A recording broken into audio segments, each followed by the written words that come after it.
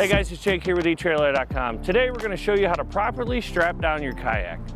Really the only thing that you're going to need is a set of cam buckle straps or cinch straps. We don't recommend using ratchet straps because they're going to be able to have too much tension on them and you may damage your roof rack or your kayak while strapping your kayak down.